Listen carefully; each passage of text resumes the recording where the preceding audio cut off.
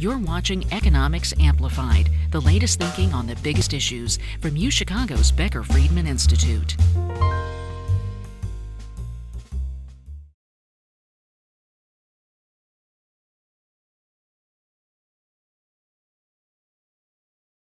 So this is a very simple paper that I have with one of my colleagues here, Amit Seru, and Joao Granja, who was a PhD student here in accounting and is now at Sloan.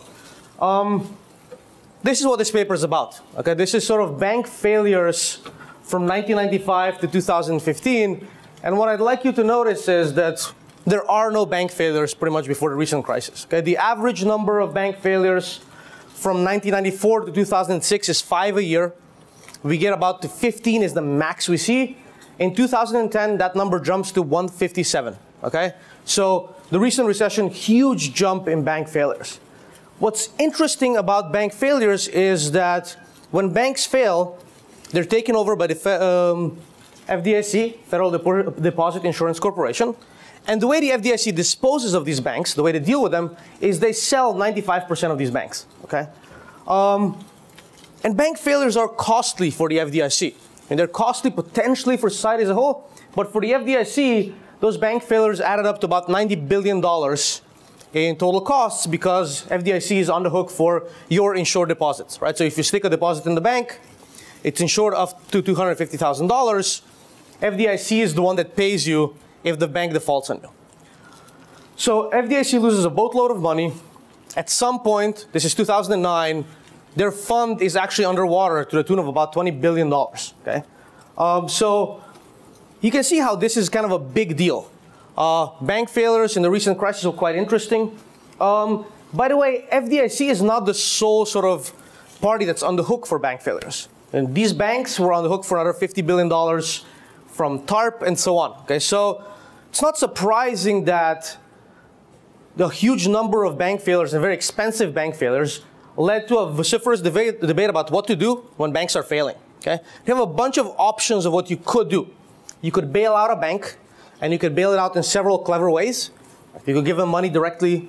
You could bail out their debt holders. You could inject equity directly. You have TARP and so on. You could liquidate a bank, right? You can just take a bank, take its assets, sell off the assets, pay off depositors, and call it a day. You can sell a bank, which means you get new owners, the FDIC is on the hook for whatever's left over, and move on. And I'm sure we can come up, and we will come up in the next 10 years with various clever ways to deal with bank failures. Okay? Now, before we talk about what happens to banks when they're sold, I think we need to understand why you might want to save banks at all. I mean, firms fail all the time. We don't seem to have a big policy that says, oh, the mom and pop shop next door is failing, let's bail it out, let's have a complicated system of, selling it and so on. So I think the proponents of banks, of saving banks, say that, banks are special. They make loans, and when you make loans, you have relationships with your borrowers. So if a bank dies, you can't just have another bank spring up in its place and do this amazing lending that a bank would be doing. Okay? Another one is human capital. So it's not that easy to just start a bank around the corner if a bank fails, because you have to have loan officers that are specialized. You're providing sort of useful, potentially, services. So if a bank closes, we potentially lose the human capital and the relationships, okay? So people who want to bail out banks, what they're saying is these two dimensions of banks are really important. If a bank dies, we lose all this good stuff. People who don't like bailout said, hold on, do we need to bail out a bank, give it all sorts of taxpayer money just to preserve the human capital and relationships? Why not sell a bank, okay? If you sell a bank, you don't fire the people, so human capital is preserved. You have the loan officers who still deal with the same banks. The relationships are preserved. So selling banks in some way seems like a much, much better way to deal with bank failures than bailing them out. So why in the world would we deal with TARP, okay? And maybe in the past, as my colleague John Cochran says, there were barriers to selling banks. For example, back in the day, you weren't allowed to sell a bank past its state lines. Okay? So when Continental Illinois failed in late 80s, you weren't allowed to sell it outside of Illinois. You had to then change laws to be able to do that. That's not the case anymore. Okay? Maybe in the past you had sort of IT that wasn't that good. So if a bank in California bought a bank in Oklahoma, It was really hard to link their IT systems. That was hard to do. But guess what? We've had an IT revolution. That's not a problem anymore, okay? So that kind of tells us, wow, maybe selling banks is the thing to do. Why in the world are we spending all our effort on these complicated ways of bailing banks out? Where this paper starts is it says, okay, seems like selling banks is theoretically an awesome idea. The FDIC sells a lot of banks. 95% of the banks they sell, okay? What do we actually know about what happens to banks when they fail and when they're sold?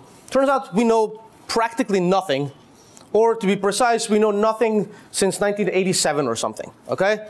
So in this paper, we have one simple goal: bring some data to bear on this theoretically interesting and regulatorily important issue, okay? So what are we going to look at in this paper is simply, when a failed bank gets sold, who buys it? Does it matter from the perspective of the FDIC how these banks are allocated? Do you get bigger costs that are borne by the taxpayers or the FDIC, or smaller costs when the right people buy it? What interferes with this process of selling a bank? Okay? At the end of the day, we're going to come down with some very, very simple facts. If you had this idea that because deregulation and IT has allowed a bank from California to buy a failing bank in Oklahoma, that just doesn't happen, okay? Banks get sold incredibly locally. And I'll show you exactly what I mean by that. I mean, banks are generally sold to another bank that's got branches in the same zip code. They don't get sold out of state, across the country, and so on. That'll tell us a lot about what banks do, okay? The other thing that we see is that when banks are sold, failed banks are generally bought by other banks that are in similar lines of business. That shouldn't surprise you. If you're a bank that has an insurance business, you're likely not going to be bought by a bank that doesn't know how to do insurance, okay? We'll see that that's an important dimension. The last dimension that's going to interact with how failed banks are sold is how well capitalized are the potential buyers of a failed bank. That'll be the primary friction we think about when we want to think about allocating failed banks. If the banks that look like you, that are close to you, are poorly capitalized, then you will be sold to banks that look different from you, that are farther away and potentially less efficient at running the failed bank. And we'll see that actually this not only happens, we don't only see that in the data, it also leads to larger costs to the FDIC. So this is sort of a relevant thing that messes with the allocation of failed banks. And at the end, I'm going to try to tie all these things together and show you that there's kind of fire sales when you try to sell a failed bank. Okay? This is a standard thing we see when we try to sell financial products. Okay? Before I get on with how we do all this stuff, I think it's useful to talk a little bit about the institutional background of how banks fail, how are they sold, how is the process determined, and so on. So you want to think about a bank as being monitored by federal or state regulators, okay?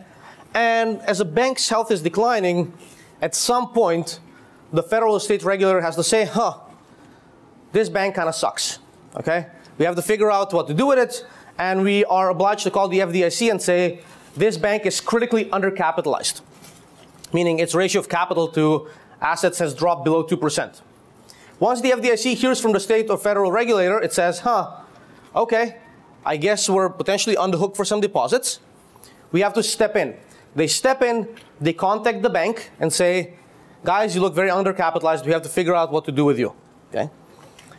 They hire an external financial advisor. They value the bank. They say, what are the bank's assets? How do these assets look? What's the loan portfolio? What is this bank on the hook for in terms of uninsured deposits, bonds, and so on? When the financial advisors perform a valuation, the FDIC decides what to do with a failed bank. Are we going to liquidate it? Are we going to try to sell it? Most of the time, they try to sell it, okay? The way they sell a bank is they send an email blast to a bunch of buyers who in the past said, hey, if you're selling a failed bank, let us know, okay? You get this email saying, hey, would you be interested in buying a particular failed bank? You, of course, enter a confidentiality agreement because it's pretty bad if people know a bank is failing. There's a bank runs, okay? So we don't want that. And then, as a potential buyer, what you get from the FDIC is kind of a book that tells you something about how the financial advisor evaluated this bank. You get some stuff about how good the loans are, what are some other assets on the balance sheet, okay? You get some operational information about this bank, but you don't get all that much. Then you're told, okay, you got 4 to 6 days.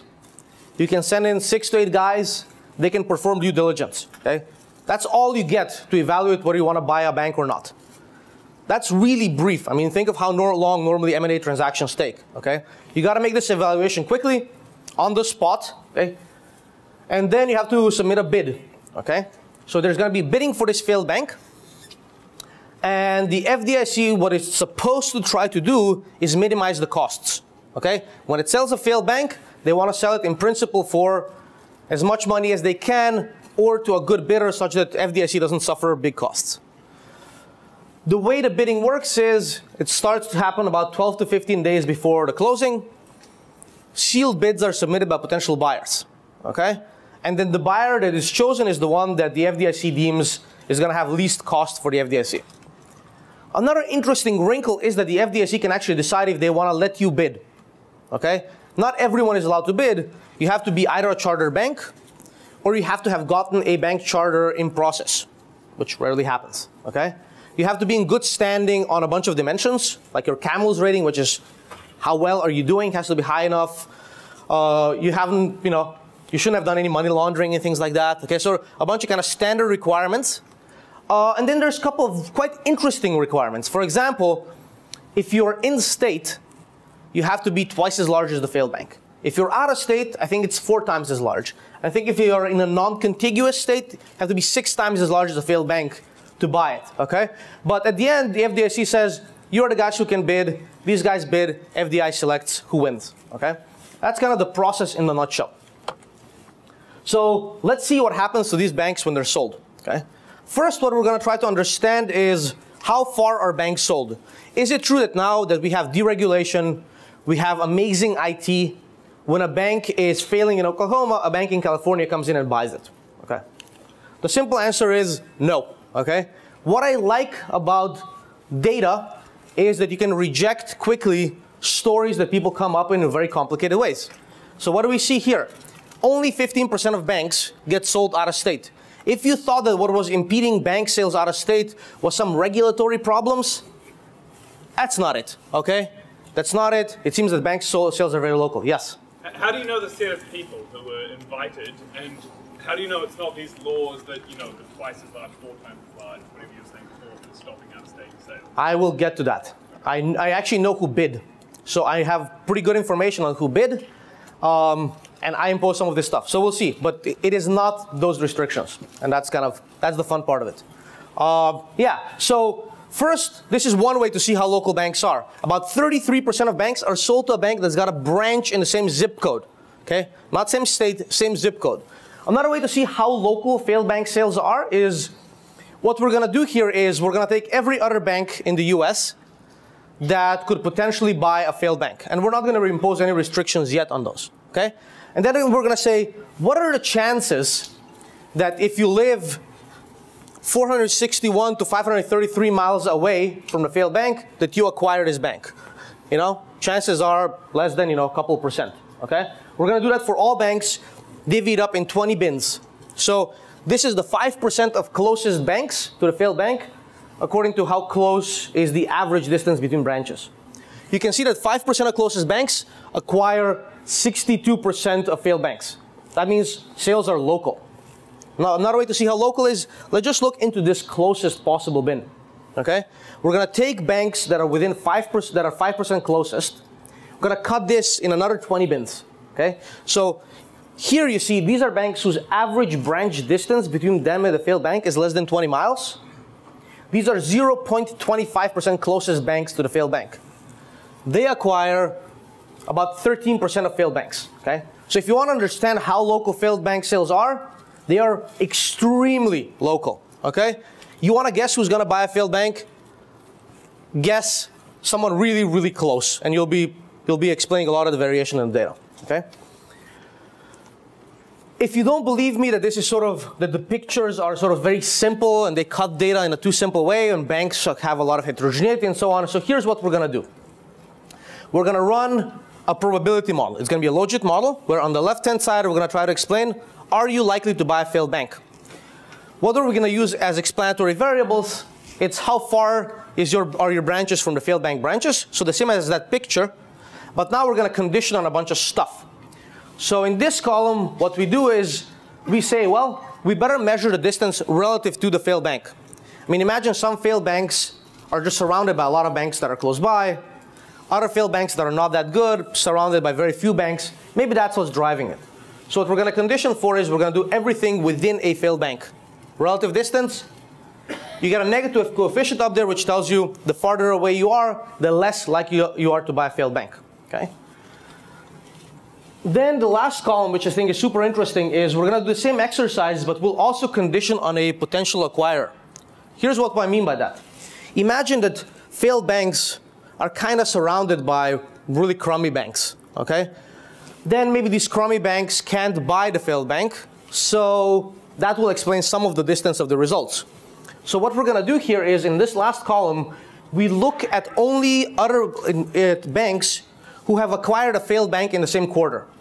So we only consider a potential set of acquirers that have acquired someone else, which means they had a good enough CRA rating, they had a good anti-money laundering record, and so on, and we get a much, much, much smaller sample.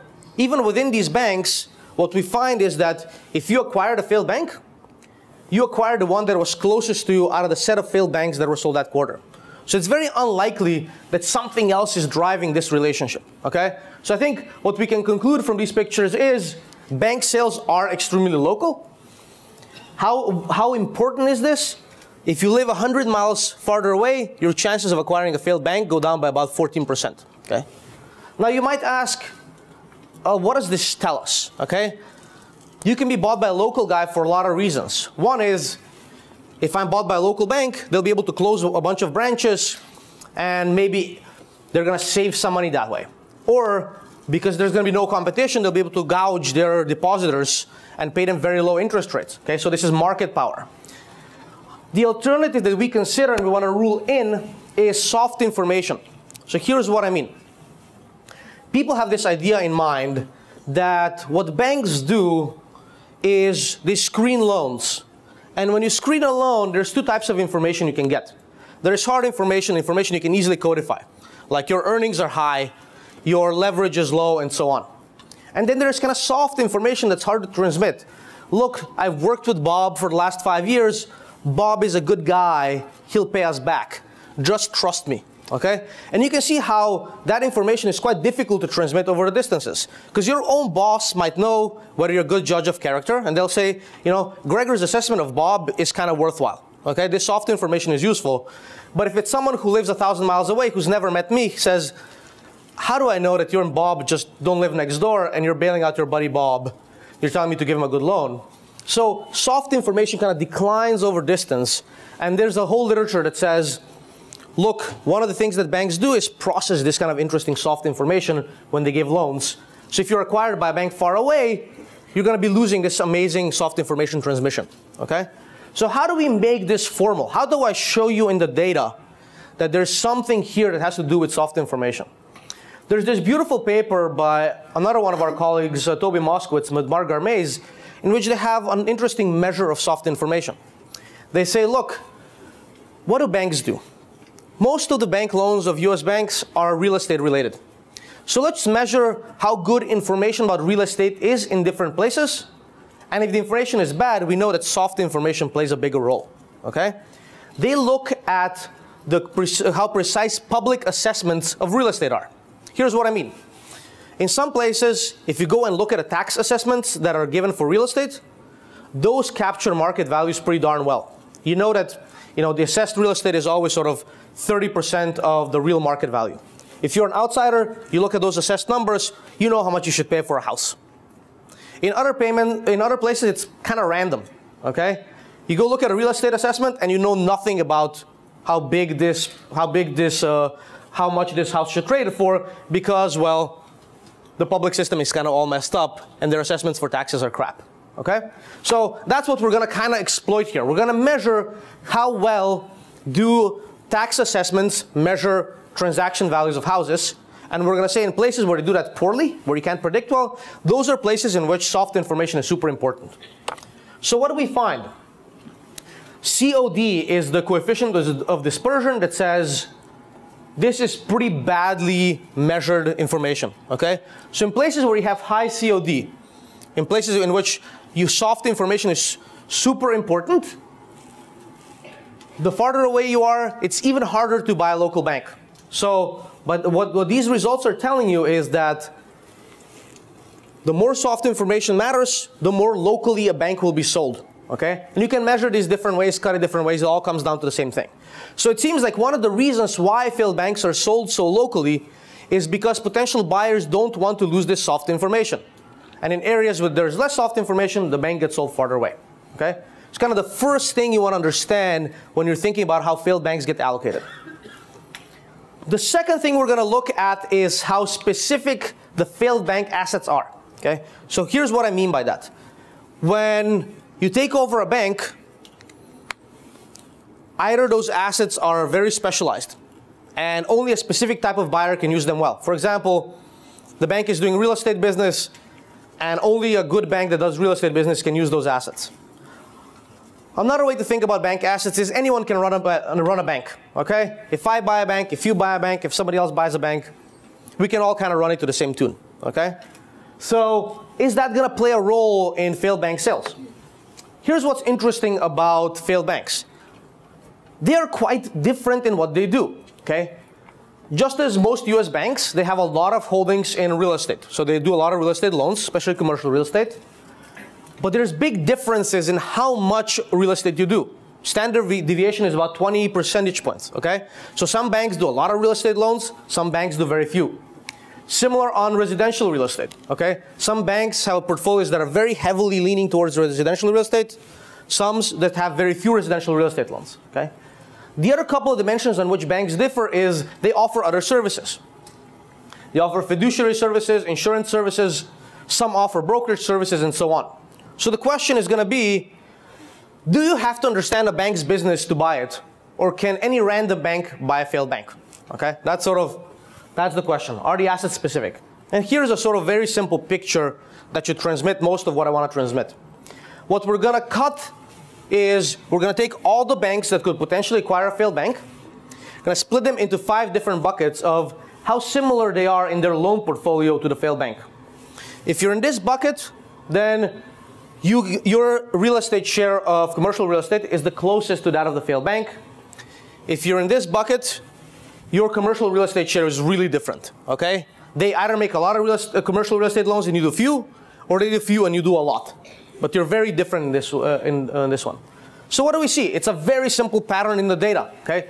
You see that if you're very similar, you're much more likely to buy a failed bank than if you're very different. In other words, if you're a bank that specializes in commercial real estate, the chances you're going to be bought by someone who specializes in construction loans are about 5%, okay?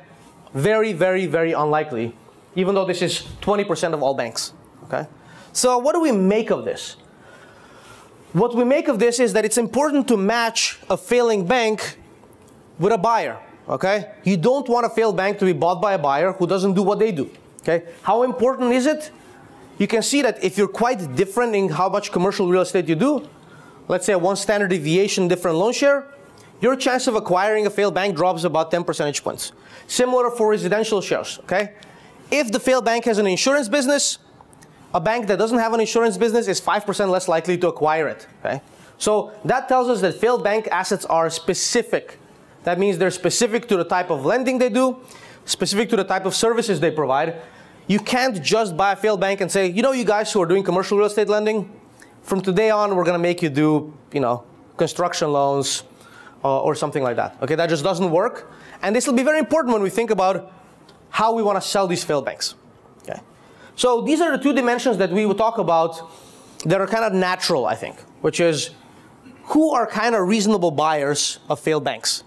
The third dimension I want to talk about is capitalization, which is even if you're quite a reasonable acquirer for a failed bank, you might not be able to afford it, okay? If you yourself are poorly capitalized, then when you try to buy a failed bank, it comes up, it's a really good deal, it's a really good match for you. You say, you know what? If I buy this bank, my capitalization ratio drops even more. I might be the next one to be a failing bank, so I just won't buy it, okay? So the question is that actually true in the data? Do low capitalized banks acquire other failed banks? And what's more important is, does the fact that some banks are poorly capitalized affect where failed banks get sold? So two simple cuts of the data. Okay? The first one is we're going to look at banks that are close to the failed bank. Okay? So we're already going to sort on likely acquirers. And then we're going to say these are the guys who could acquire a failed bank, are well capitalized. These are the 20% of other banks who could acquire a failed bank but are the most poorly capitalized 20%. Simple pattern in the data, okay? If you're poorly capitalized, your chances of acquiring a failed bank are about 10%, even though you're 20% of all banks. If you're well capitalized, it's over 25, 27%. Okay, so it seems like capitalization does matter for acquisition. What is much, much, much more important is that capitalization matters for who buys the failed bank. Here's what I mean by that. What we have here is how far does a failed bank get sold is what we're trying to explain, okay? What we're using to explain that is how well capitalized are the local banks. And what this first regression shows you is that when banks surrounding a failed bank are poorly capitalized, the bank gets sold farther away. The second picture shows you that, oh sorry, no, I'll take this back. This is just the same as the picture. I think this picture shows you that. Sorry. So here, the first row shows you that when local guys are poorly capitalized, the bank gets sold farther away. And when local banks who are in similar lines of business are poorly capitalized, you get sold to a farther away bank in a different line of business. Okay? Why is that important? Imagine now what's likely to happen when a bank is failing. A bank is likely failing because the local market was hit with a bad shock, which means that other banks around this failing bank are likely poorly capitalized. So these are exactly the times when you want to sell a failed bank. You want to sell it to these local guys who are in similar lines of business because they can run the bank the best. But they can't because they're poorly capitalized. So now we get bad sales decisions. Banks sold farther away to people who don't really know how to run them that well. They're in different lines of business. Okay? The questions we're going to ask now is twofold. Number one, what in the world drives these allocation decisions? And does this matter for FDIC costs? So the questions here before was, wait a second, do banks get sold locally because farther away banks don't like to bid on a failed bank? Or is it because the FDIC doesn't let them do it? Because those are two important distinctions, right? If the FDIC is preventing these banks to be sold from far away, then maybe FDIC is screwing up. If banks don't get sold far away because, well, the guys far away don't want to buy these banks, it's because they don't value these banks highly. Okay? Two really important different channels of how these banks get allocated. So how are we going to disentangle these two? Well, we know there's a bunch of different criteria for how the FDIC admits bidders. Okay? Some are bank specific. These we can easily deal with when we look at acquirers who've acquired a failed bank. They satisfy these criteria because they were allowed to buy another bank. The ones that are hard are the ones that are relative to the target. Are you big enough to acquire a target in your own state? And so on. Two things we're going to do. First, we're going to restrict our sample to any bank that actually satisfies the FDIC criteria. And if we do that, all the results look pretty much identical. Not similar, like identical, which is quite unusual. The second thing we're going to do is then we're going to look at only buyers who actually placed a bid on a bank. So what we're going to try to understand is, of the bidders who actually placed a bid on a bank, which one is most likely to win the failed bank auction? And what you'll find is that it's the banks who are close, it's the banks who are most similar, and it's the banks who are best capitalized. Okay? So you'll get the same set of results, which kind of tells us banks far away don't want to bid for a failed bank. It's not that the FDIC says you're not allowed to do it. No, they just don't value it very highly because they lose all this good soft information. Okay? The last thing we need to tie this into is how costly is this for the FDIC? Because this is sort of in some ways the primary motivation. Okay? We have this nice insurance program that allows us all to place deposits in banks, but it's not a free insurance program. Okay? If banks fail, FDIC has to cough up the costs. And the question is, do the forces we've discovered that sort of drive the allocation of failed banks have anything to do with how costly this stuff is for the FDIC? So, how big are FDIC costs of bank failures? they're about 30% of assets of failed banks. That's large. The other thing that's quite interesting is they differ quite a lot between banks. Okay? What do I mean by that? Some banks have small resolution costs. Some banks have high resolution costs, in the order of 40, even 60%. Okay? What we're trying to understand is, do the facts that I've showed you about allocation of failed banks have anything to do with how costly this is for the FDIC? Here's a simple picture. Now what we've been sorting is failed banks. Every one of these buckets has 20% of failed banks. Okay? And the way we sorted them is, how well capitalized are the banks surrounding the failed bank? So the guys who kind of, should be buying you, the close guys in a similar line of business, do they have a lot of capital? Or do they have, do they have little capital? Or do they have a lot of capital? Okay? What you see is that for banks that are surrounded by well-capitalized other banks, the FDIC costs are on the order of 24%. So high, but not crazy. Okay? If you're surrounded by very poorly capitalized banks, so you're in the 20% of banks that had bad neighbors, then your costs are substantially higher. They're on the order of 33%. Okay? So this means that at least the raw data is kind of telling you a story that I've been trying to tell you. It matters who buys this failed bank. Now, I know also that I'm in a room surrounded by skeptics. Okay? So if I see this picture, what would worry me if I were in the audience? Here's what would worry me. I've told you before that local banks are likely poorly capitalized simply because, well, regional shocks hit everyone, right? How do banks fail? The region is probably performing poorly. But if the region is performing poorly, it doesn't affect just the local bank. It affects everybody around it, right? That's why they're poorly capitalized. Then you should say, wait a second, doesn't that mean that when you're telling us these banks are poorly capitalized, it's not that they're poorly capitalized, it's they're crummy banks, okay? And the failing bank is a really crummy bank because, well, it was hit by this really bad shock. And these guys were hit by a really good shock. So why does that have anything to do with what we were talking about? Okay? Isn't this just driven by a failed bank being worse in places where you have a lot of poorly capitalized local banks? So to get around that, we have to be a little bit clever. Okay? We have to think about how can we get some banks that surround a failed bank to be better capitalized or worse capitalized without that inducing anything about the quality of the failed bank. Okay, so you need something that's going to push around the capitalization of surrounding banks and not push around the quality of the failed bank. So here's what we did. We're going to take all the banks that surround the failed bank. We know that these surrounding banks have branches outside of the regions where the failed bank has branches. Okay? In particular, what we're going to do is we're going to look at only branches of the surrounding banks that are in states that do not overlap with the states in which the failed bank does business.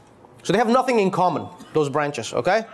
The failed bank has only branches in Nevada, so I'm going to look at only the surrounding bank branches in Massachusetts. Then I'm going to look at these other states.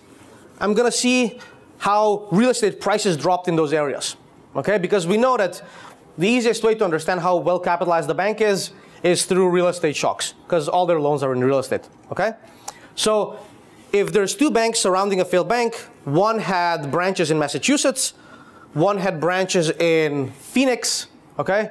Then the guy in Phoenix clearly suffers way more because Phoenix real estate dropped a lot. That's what we're kind of exploiting to get ourselves a shock to capitalization that's got nothing to do with a failed bank. When we do that, we find similar results to that picture, of course, in a regression setting. How big are those results? Modest, but not small. Okay, so a standard deviation, how well capitalized your neighbors are, explains about 13–14% of the standard deviation in the FDIC costs. Standard deviation of the FDIC costs is on the order of, we said, ballpark, 20%? So, 3–4% of assets of a failed bank. Is that small? Well, I don't know. I mean, this is sort of 500 banks failing times 4% of their assets. It can be quite substantial. Okay. We do a couple of other things to convince you that these results hold. We condition on sort of the complex bit characteristics you see. Another thing we do is the way you estimate the cost to the FDIC is you let the FDIC do its cost estimates. Instead, we construct our own. same things shine through, okay? So we have all these facts now, and I want to step a little bit back and say, what in the world are we going to do with these facts, okay? I've shown you the following. Failed banks are bought by local banks in similar lines of business. If the local guys are poorly capitalized, these banks get sold farther away to banks in worse lines of business, and that has cost to the FDIC. From a policy perspective, the question that begs itself is, well, so what? What have we learned? You showed us a bunch of pretty pictures. Do we care? Okay? And the way to think about the results is the way I've been kind of trying to push them throughout the whole presentation. Okay? The way I think about these results is the following. Who are the best buyers for a failed bank? Well, it better be the local guys and the guys in similar lines of business, because they're willing to pay most. How do we know they're willing to pay most? Because they win auctions. Okay? So these are the best buyers. Here's a problem. Best buyers a lot of times are poorly capitalized because they're hit by similar shocks as the failed bank. When the best potential buyers are poorly capitalized, you sell this bank to worse buyers. Okay?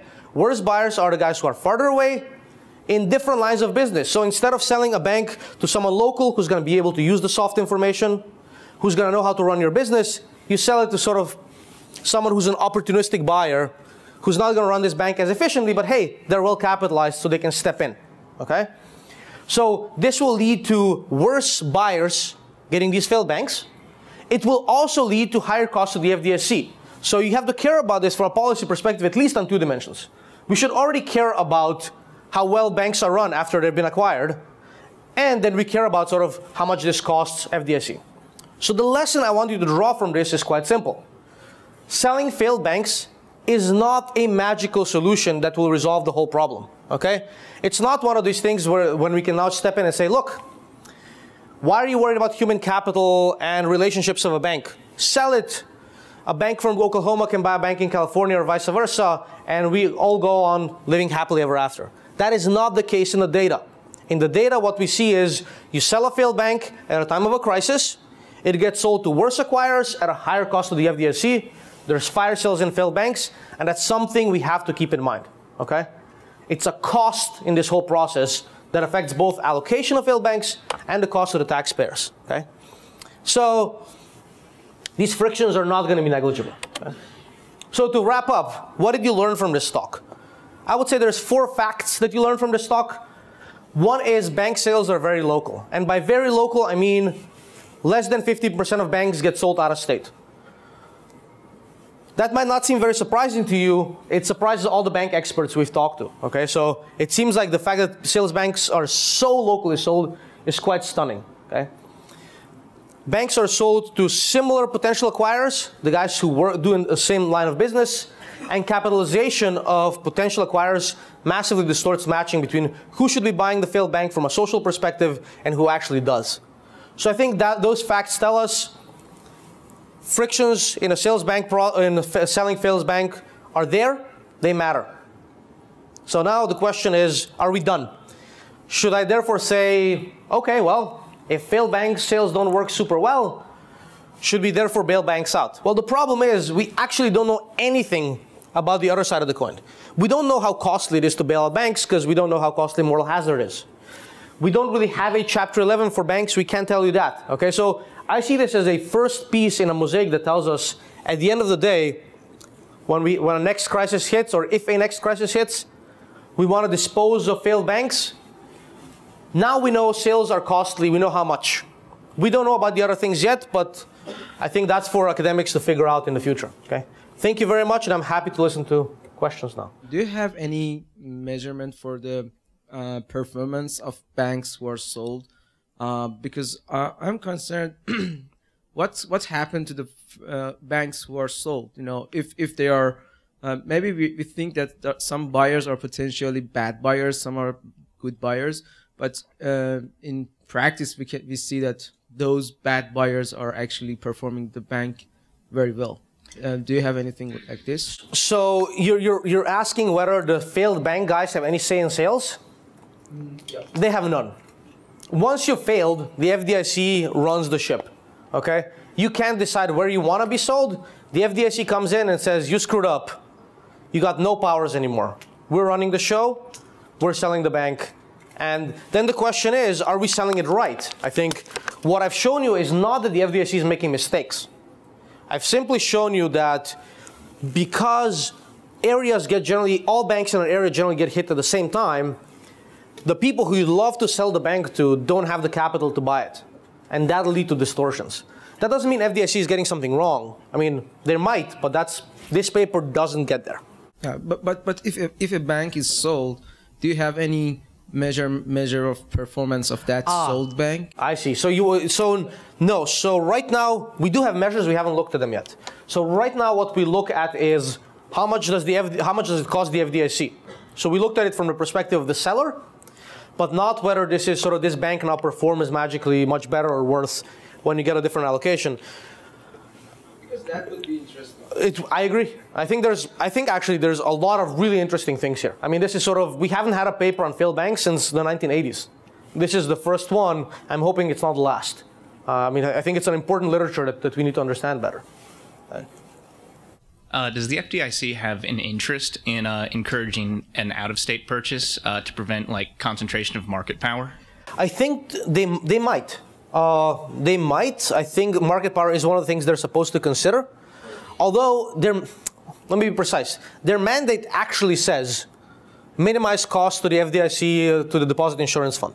So in principle, they shouldn't. In practice, I think they care. We have been wanting to look at market power. We just haven't gotten there yet. It's an important thing. I think it's interesting. What's bizarre is that they just, out-of-state bank sales just don't seem to happen much. I mean, forget out-of-state, out-of-zip code, so that kind of tells you market power might be some of the things driving it. So we haven't ruled it out, we haven't ruled it in. All we did is rule in soft information. It seems to matter. There's two observations here. One is very reinforcing. Bob DeYoung has written sort of an overview of banking. It was in that Oxford Handbook of Banking, a really nice survey, and he's covering previous decades that show the big sweep of the nationalization and the computerization. Anything that can be consolidated where there's economies of scale, they've been done. So yours is actually in keeping with this.